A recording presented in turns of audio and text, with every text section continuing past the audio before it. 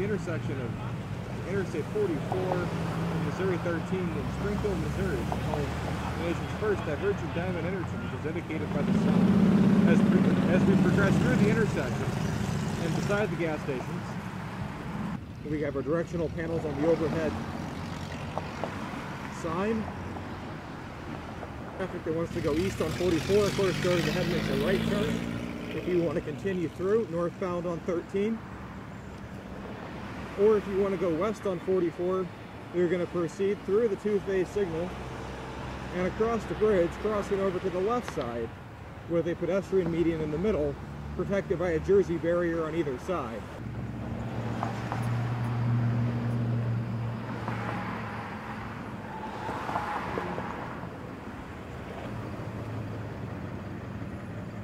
Of course, we have our pedestrian treatments here for blind pedestrians with our raised truncated domes. As we proceed northbound across the bridge, we can see here's the divergence point. North-south traffic here. Now proceeding to make a crossover maneuver. Making an S-turn to the left. You'll see it across the left side of the bridge. Right inside us here is a semi-truck proceeding to go and make a right turn onto Interstate 44. So here we can see how traffic has to obviously diverge. We got through traffic diverging to the left. Traffic going eastbound on 44 is diverging to the right. Pedestrians, of course, have access here across the sidewalk, walking along the side of the right turn of the free right.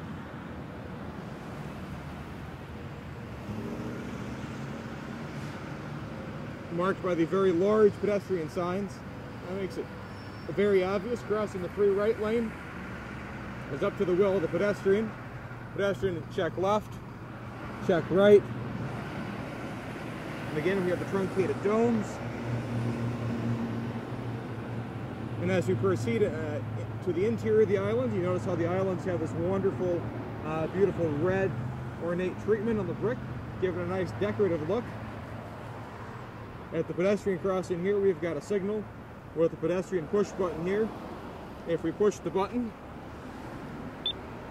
if you can hear it, makes a slight beep. We'll do that again, as well as a light that indicates that you've actually pushed it. Signs all have retro-reflective sheeting, and you can notice if we do a close-up here, at the point of the divergence, we have the keep left sign, not a common MUTCD sign. Now we're observing southbound traffic about to go through the divergence point, or just upstream on the bridge, and you can see how it looks like you're in the UK as traffic is driving on the left side of the road as opposed to the right side of the road. Traffic appears to be moving smoothly. Once we get a positive signal indication, we'll proceed into the median and then process right down the middle in between the Jersey barrier. Now that we have the pedestrian walk sign, we're going to proceed across the southbound lanes of Missouri 13. Here we go. You can see the maneuver that's being made by the northbound traffic as they're crossing over at the divergence point.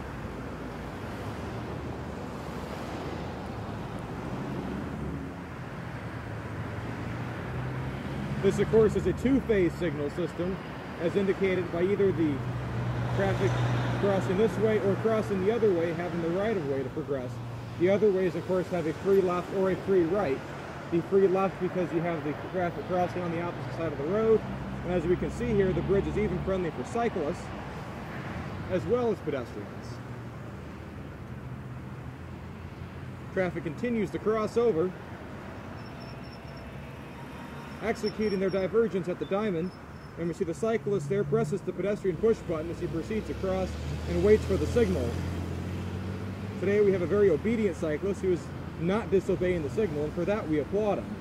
Here we have our exiting traffic off of 44, proceeding to make a free left turn as the semi comes up here, and we'll watch him make that free left turn. He proceeds around, and you can see the off-tracking of the tires into the painted apron on the interior side of that left turn. A wonderful truck accommodation for loads just as that. Traffic continues.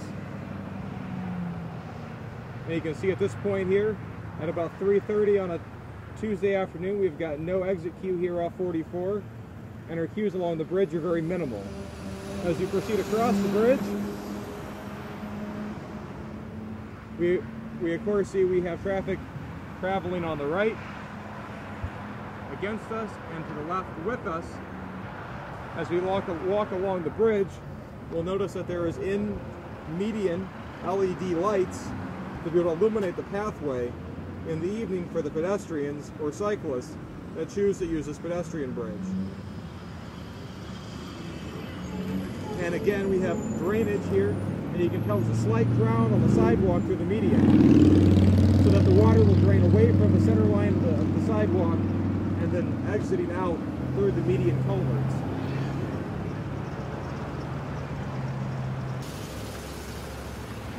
Looking at southbound traffic here, we can see we've got a queue backed up almost near the signal. However, there is still an additional lane of capacity to the driver's left side that is not being utilized currently. Once we reach the middle, you can see we've got a beautiful view looking out over Interstate 44. As we look to the east, and as we look to the west, for a wonderful observation point. As we continue around, we can see the people here and the people in the vehicle waving for the camera. And as we observe here, we've got this white Jeep here that just executed that 3 left turn that is made possible by the divergence of the diamond.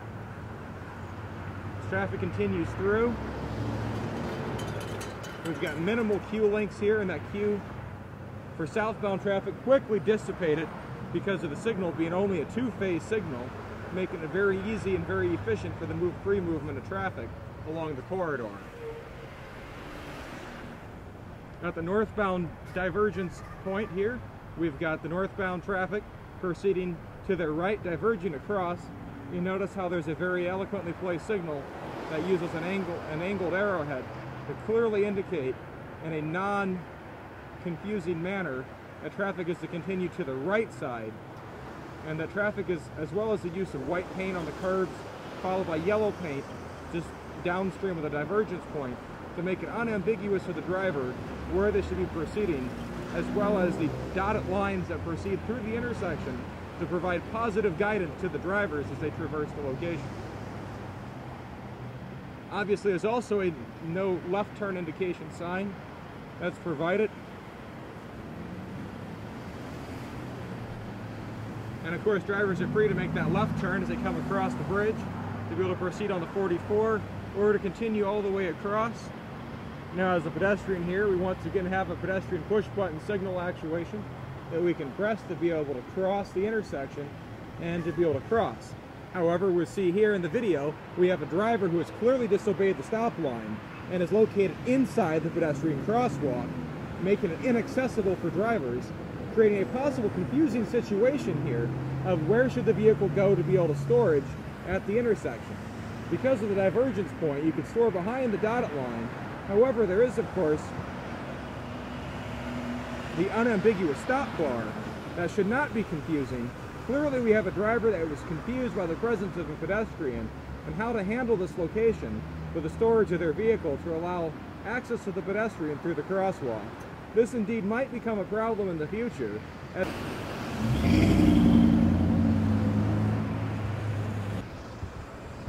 Once we receive the positive walk signal, we can proceed across the intersection and proceed to continue northbound across the pedestrian, and we can see we got once again the raised truncated pedestrian domes, and we have 3 traffic signal control cabinets that provide the positive signal control for the various signals in the location.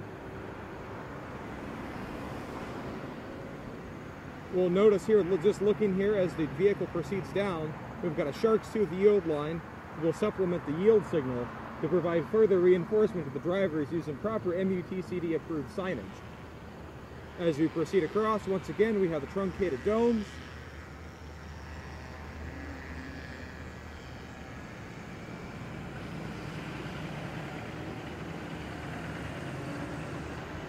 Located at the top of the northern sign bridge is we have a pan-tilt zoom camera mounted on the back side of the sign bridge. Presumably that's connected into the Springfield, Missouri Traffic Management Center to be able to provide a real-time view of how traffic is being handled here in this corridor.